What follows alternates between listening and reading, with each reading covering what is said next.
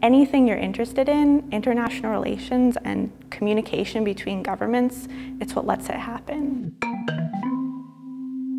One of the things we do in our program is we show up to these discussions and learn from them, make our own opinions.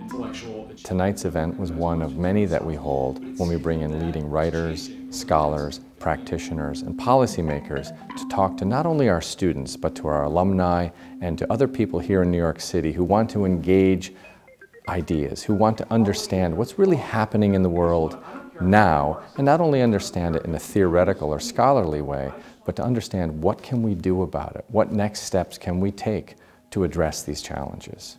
It's part of our course actually to study about New York City as a global actor, and I was intrigued to see how much it is part of our political reality today in the world, even in the Middle East, for example. It's one thing to say, I know you're an expert and I want to hear your explanation and I need you to convince me or to tell me. It's another thing entirely to have someone who, up until 3 months earlier had never really thought about Russia turn to you and say, no, I'm going to explain Russia to you. Let me kind of make this clear to you.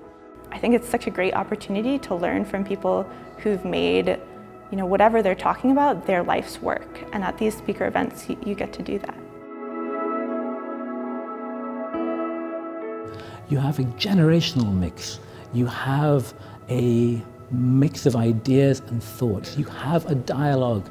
You have all the things which we think we ought to have in the world. Who knew healthcare could be so complicated? The world is complicated. I heard about BGIA through my college. That was kind of what made me want to study abroad in New York City for the summer, because I really wanted to apply what I was learning in the classroom to more tangible work.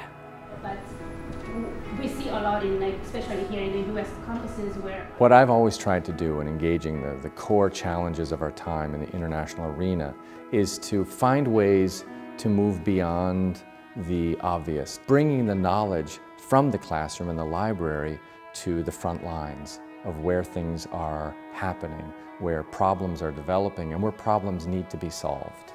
The former editor of World Policy Journal. The great thing BGIA has got going for it, I think, is those three elements. One, the coursework is challenging. I know because I teach some of it. The internships are also challenging.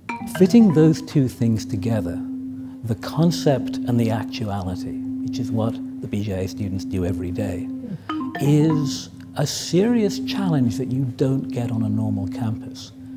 And the third part is New York City itself, because New York is that added element that makes this different. New York City is the epitome of international relations.